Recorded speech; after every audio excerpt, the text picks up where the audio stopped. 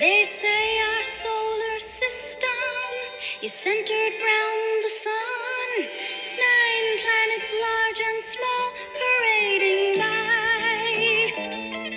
But somewhere out in space, there's another shining face that you might see some night up in the sky.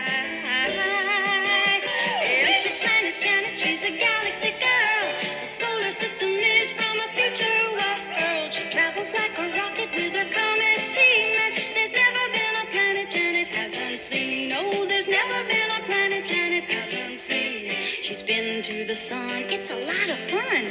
It's a hot spot. It's a gas. Hydrogen and helium in a big, bright, glowing mass. It's a star. It's a star. So Janet got an autograph.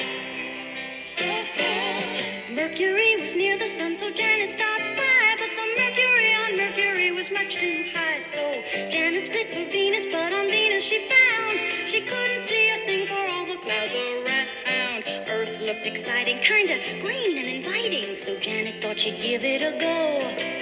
But the creatures on that planet looked so very weird to Janet, she didn't even dare to say hello. It's a bird, it's a plane, why it must be a UFO.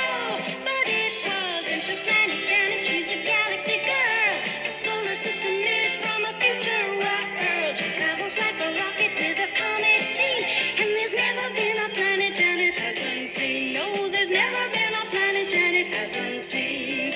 Mars is red and Jupiter's big, and Saturn shows off its rings. Uranus is built on a funny tilt, and Neptune is its twin. And Pluto, little Pluto, is the farthest planet from our sun. They say our solar system is not alone in space. The universe has endless mystery. Some future astronaut may find out that what he thought a shooting star instead